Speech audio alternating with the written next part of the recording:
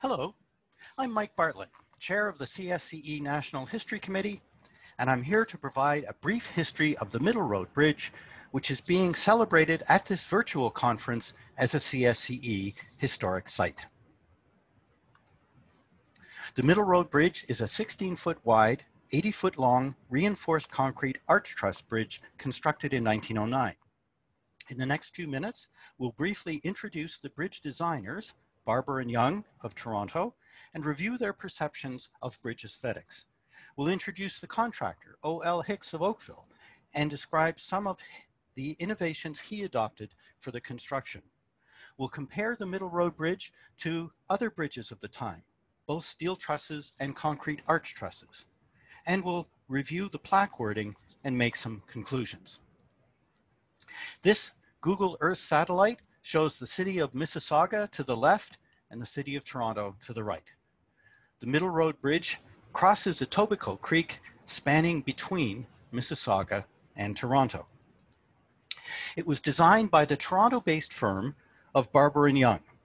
James Franklin Barber, known as Frank, was born in Milton and attended Mount Allison University and the School of Practical Science at the University of Toronto, which later became the Faculty of Engineering and Applied Science there. He apprenticed under James McDougall, the York County engineer, and when McDougall passed away in 1908, assumed McDougall's consulting practice. He was engineer for York and Haldimand counties and for York, Vaughan, Etobicoke, King, and Bruce townships. And in 1915, at age 40, he was an associate member of the Canadian Society of Civil Engineers, as the CSCE was known in those days. Barber was a prolific bridge designer, designing over 200 bridges between 1909 and 1920. Two of his more famous bridges are shown here. At the left is the Ashburton Bridge in Peterborough, which was the longest reinforced concrete arch span in Canada when it was constructed in 1921. At the right, we have a short span steel suspension bridge, Sewell's Road Bridge in Toronto, which was very cost effective. It cost less than, well, approximately $1,000 to build. Clarence Richard Young was born in 1869 in Picton, Ontario, and also attended the School of Practical Science.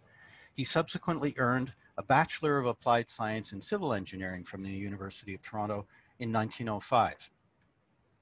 He spent 2 years doing municipal drainage surveys and designing highway and railway bridges before joining the U of T, first as a part-time lecturer, then as a professor. Then he became head of the Civil Engineering Department, and finally, he was the 4th Dean of the Faculty of Applied Science and Engineering between 1941 and 1949. He joined Barber's consulting practice in 1909 and was active there for 2 years. By 1910, they designed at least 26 bridges and overseen construction of 19 of them. Young was a proponent of aesthetic bridges. In a 1911 lecture to the CSCE Toronto branch, he advanced 3 causes of unaesthetic bridges. The first, he said, was adverse locations. The second was parsimoniousness on the part of the purchasing municipality. And the third was a general lack of good taste in the people and, in some extent, the engineers themselves. He advanced 10 principles for bridge engineers to design attractive bridges, including beauty coming chiefly from the general form and legitimate ornamentation. Many of the bridges constructed at the turn of the last century were wrought iron or steel Pratt through trusses.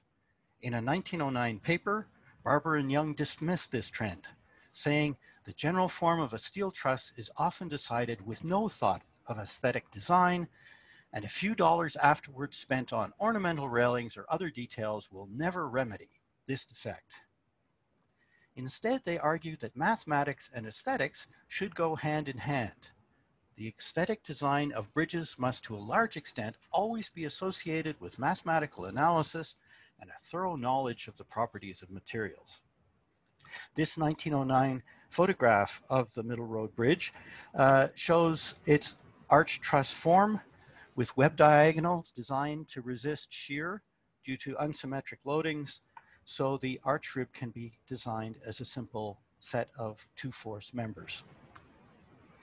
The live load design criteria were simple: a 10-ton vehicle and a distributed load of 100 pounds per square foot. They allowed a 50% dynamic load allowance, recognizing that the traffic would be farming related, probably mostly animals. And they used quite low allowable stresses, 430 psi for the concrete and about 6,500 psi for the steel, which meant that that compression rib has a fairly large cross section. The contractor for the bridge was Octavius Lang Hicks, who was the most active and widely known bridge contractor around Toronto. To overcome the local council's reluctance to constructing the new form, the arch truss, using a new material, reinforced concrete, Hicks agreed to accept the contract at the price of the lowest tender for a steel structure at the site. His other business included a hotel on Lakeshore Road, yacht and shipbuilding facilities, a commercial fishing fleet, and a brickyard. In 1880, Hicks patented a sliding seat for racing shells. He's pictured here on the Hubbard River with world champion sculler Ned Hanlon in the background in 1904. And Hicks invented and built the flotilla merry-go-round around the turn of the last century, where model replicas of famous ships were towed around a watercourse. The concrete of the Middle Road Bridge was placed in 6 days, working continuously from dawn till dusk. Hicks developed an ingenious device to pretension the reinforcing steel rods in the tension cord before the concrete was placed to limit hair cracking under the full service load. This early application of pre-stressing would probably not have been very durable, given what we now recognize to be long-term losses due to creep and shrinkage of the concrete and steel relaxation. Bags of ice were laid to prevent newly placed concrete from setting at construction joints. Barber and Young's paper in 1909 states this procedure was very effective. The next morning, the concrete was perfectly plastic, as if it had just been poured. This photograph was probably taken at the official opening of the bridge on October 27, 1909. The bridge had been in use since September, as is perhaps evident from the photo, which shows animal droppings on the deck of the bridge. Structural proof load tests were conducted, and a herd of Alderman John Dunn's cattle, which had come to the river to drink, were driven onto the bridge. Barber and Young claim in their 1909 paper that the weight of the cattle was probably 35 tons, and the vibration under these loads was very slight. They say that the Middle Road Bridge is the second arch truss constructed in North America, recognizing the approaches of the Speakman Street Bridge in Nashville, which opened in 1909, to be the first.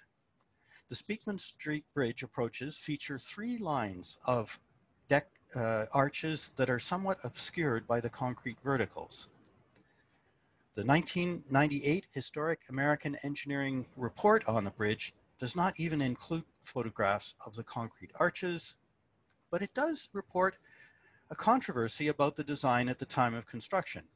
The designer, Howard M. Jones, acknowledged a lack of accurate knowledge of the distribution of stresses due to eccentric loadings, and paid for a 1/10 scale model to be constructed and tested to demonstrate the strength of the bridge. So let's wind up.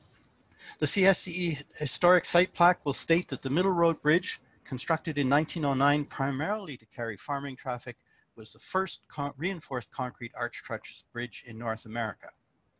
The Toronto-based firm of Barber and Young designed the structure, following the principle that mathematics and aesthetics go hand in hand.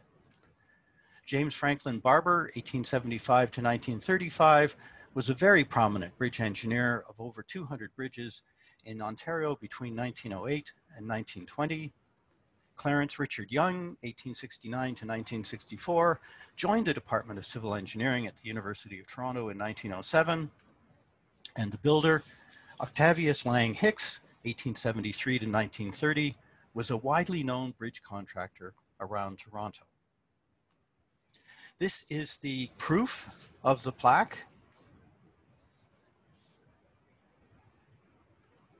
And in conclusion, the Middle Road Bridge is a worthy CSCE civil engineering historic site. Thanks for your attention. I look forward to responding to your questions.